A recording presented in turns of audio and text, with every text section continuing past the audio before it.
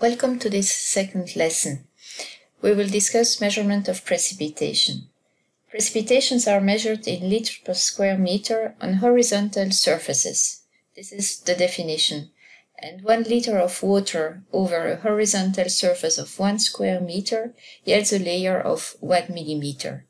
This is why a common unit for measuring rainfall volume is in millimeter. Precipitation gauges are illustrated here. A typical gauge consists in a kind of bucket with a normalized opening to collect water.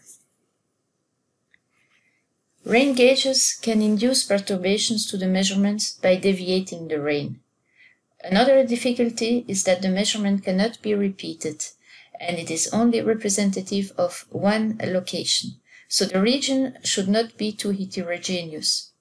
Finally, the rain gauge should be placed in an open environment without any shelter to capture all the precipitation, but also protected from wind or any other perturbation. As an example here, we can see how the wind speed could affect the measurement made on a horizontal surface. The main drawback of simple rain gauges is that the bucket has to be emptied on a regular basis. Daily, twice a day, or any other interval, and this has to be done manually by an operator. A tipping bucket rain gauge is illustrated here. This is a more automatic system. The device tips each time a given amount of water, generally 1/10 of millimeter or 2/10 of millimeter, is collected. The number of tiltings is recorded and from there the quantity of rain can be determined. Of course, there can be an automatic recording of this tilting, and this can be a transmitter through a wireless network or just stored in a local hard disk. It depends on the countries and the locations of the gauge. Here are some illustrations of some such rain gauges with a typical bucket device here in the middle. You see that the quantity of water is not large, the size is not so big. We will now illustrate this through an example using data collected in Haiti with tipping bucket rain gauges. This example concerns the basin of the Cavaillon River located in southern Haiti. So the river flows here, as you can see. The hydrographic network in the Cavaillon River basin is illustrated here. The main river is, of course, the Cavaillon River, passing through the city of Cavaillon, and the rain gauge is located here at Doré. This table reproduces the direct measurements by the tipping bucket gauge. The volume of rain for each tilting of the gauge is 0.2 millimeter. If we look at the data recorded, for example, here at 11 p.m., 12 minutes, we can see that there were 4 tiltings, resulting in a volume of 0.8 millimeter. The data are then usually aggregated over larger time intervals, like, for example, 5 minutes, 30 minutes, or a hourly or daily basis. Hourly data for this station are presented here.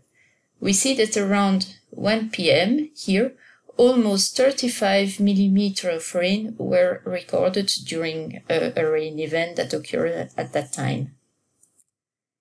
Here, the recorded data are presented on a daily basis for the month of April, comprising the 2 of April heavy rain that we have seen just before. The volume of rain is expressed in millimeters, as we have already said. The volume for a given time interval, which is equivalent to a kind of discharge of rain, is called the rainfall intensity. The rain intensity I, calculated as delta H over delta T, is thus expressed in millimeters per hour. For a given time step, 5 minutes, like here, 10 minutes or more, it is possible to determine the largest volume of rain during the rainfall event. and then also the maximum corresponding intensity. Intensities are calculated for the different rain durations in the table here. It can be observed that the intensity decreases with the selected time step. We have here the largest value and the lowest value here at the end for a large time step of 12 hours. This is consistent with the common observation that when it rains, the rain becomes less and less strong with time. Daily precipitation data are often publicly available, as for example from the Public Authority of Wallonia.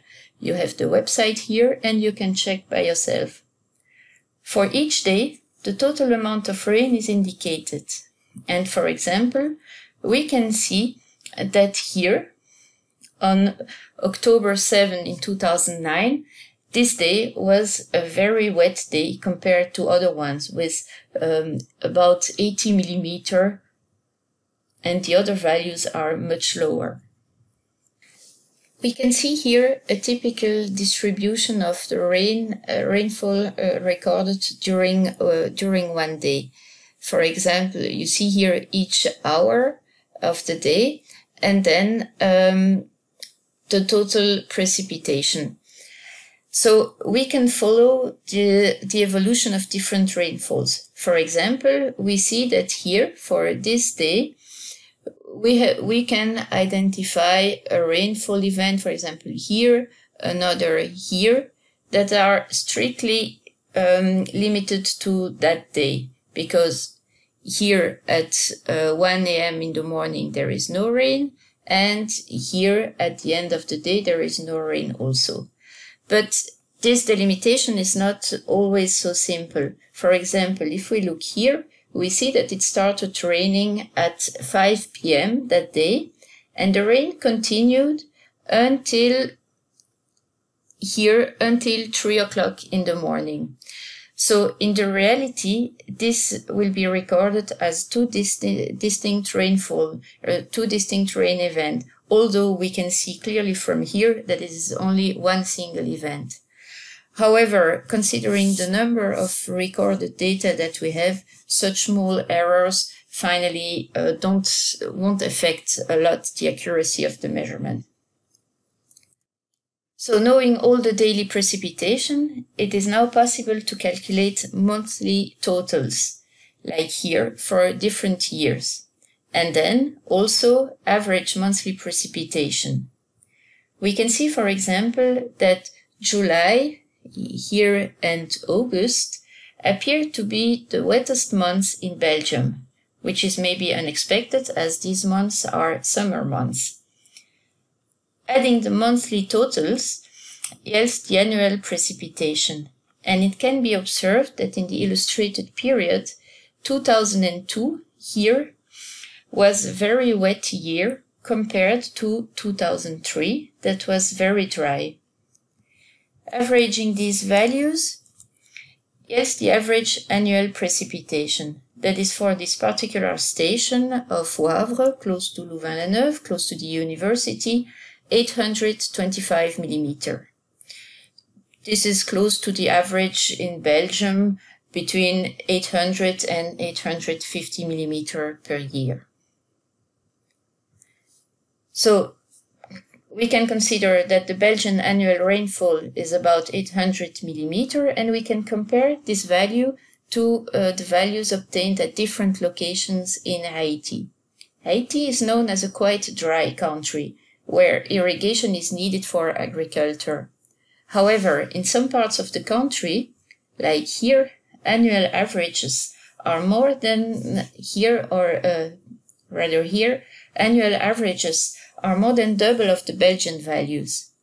In fact, due to the high temperatures, the rain almost immediately evaporates and no infiltration can occur in the ground.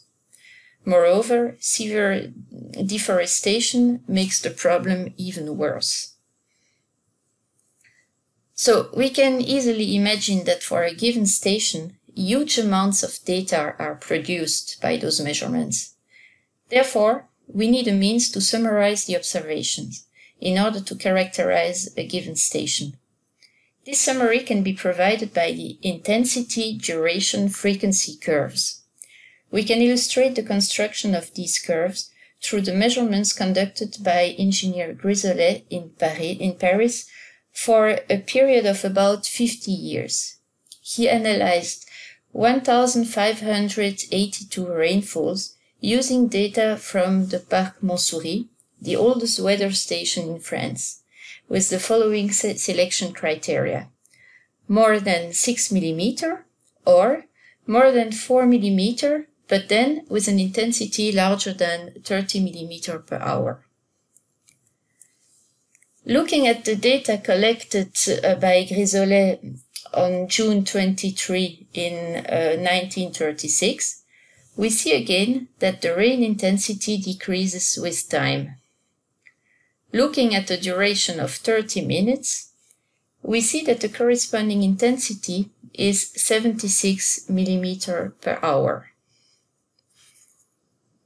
If we now take the most intense rainfalls with the duration of 30 minutes over the analysis period, we can see that the previously identified event ranks first. It is the most intense event observed for a duration of 30 minutes over the analysis period.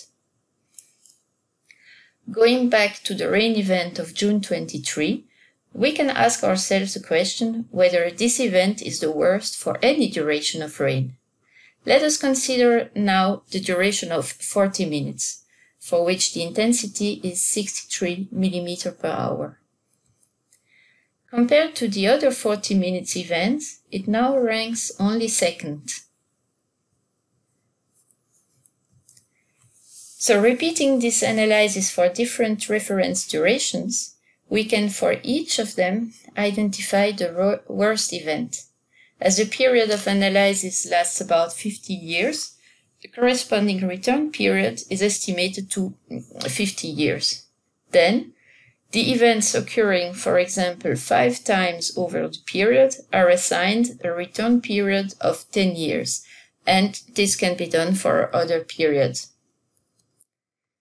These values can be represented in a convenient graphical way as illustrated here. Talbot in 1904 proposed this formula to express the decrease of rain intensity with the duration of rain. And we have two parameters A and B that depend on the particular station.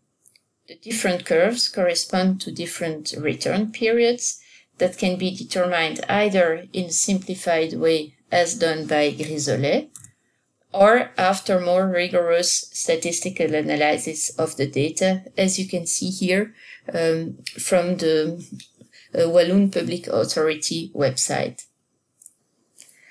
Other representations exist, such as the Montana curves with an exponential formulation. Such a curve is illustrated here for Louvain-la-Neuve.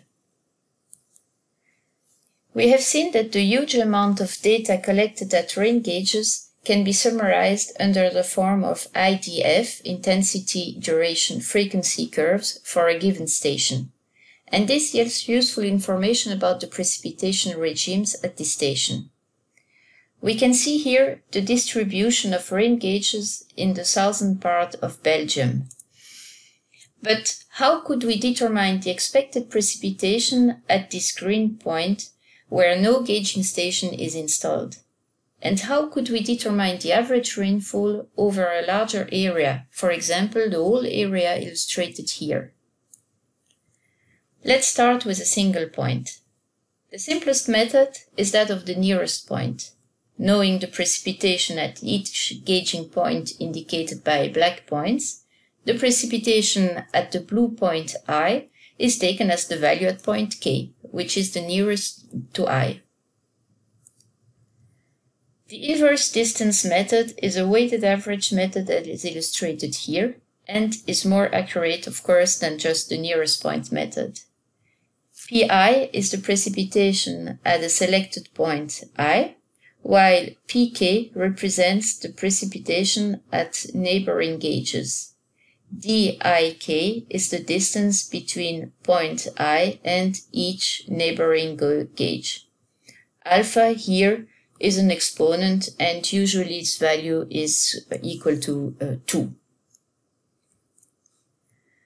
To determine the average precipitation over a larger area, for example, an entire catchment, two methods can be used: the methods of Isohyets and the Thiessen polygons.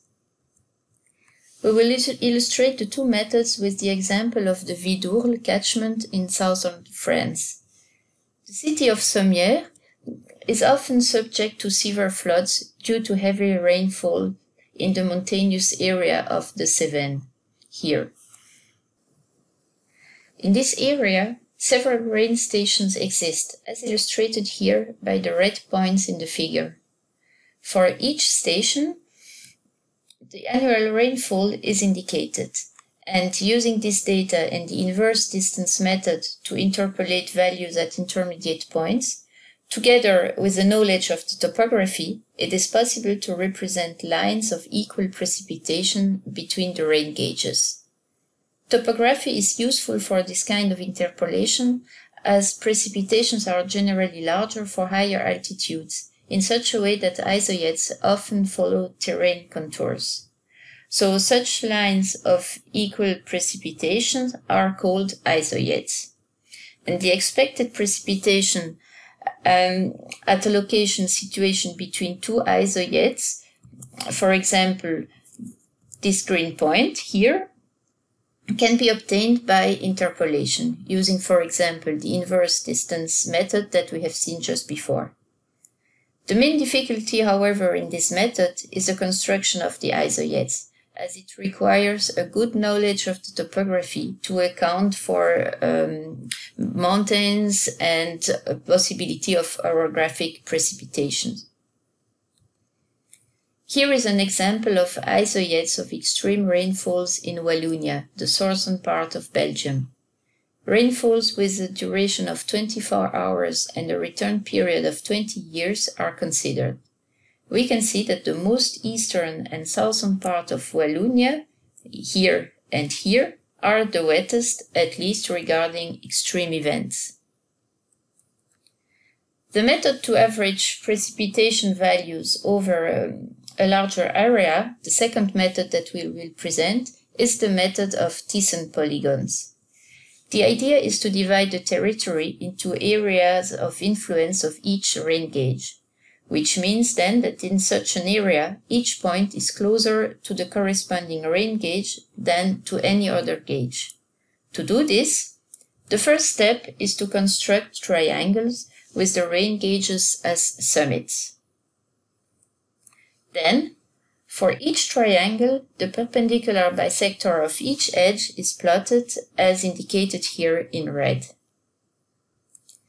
Doing this for each triangle results in polygons around each rain gauge, which are the Thiessen polygons.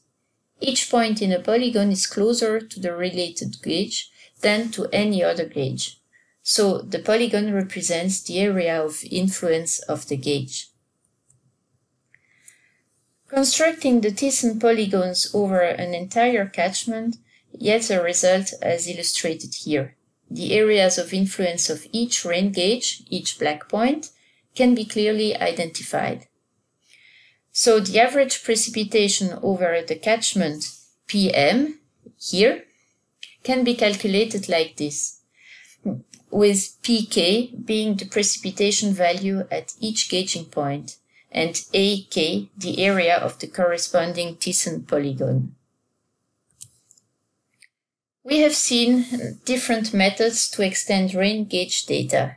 However, it must be kept in mind that these methods are valid only if a sufficient number of rain gauges is available over the territory. Otherwise, other specific methods dedicated to poorly equipped areas should be used. These won't, however, be discussed here. And with this, we've finished this lesson. See you for the next one.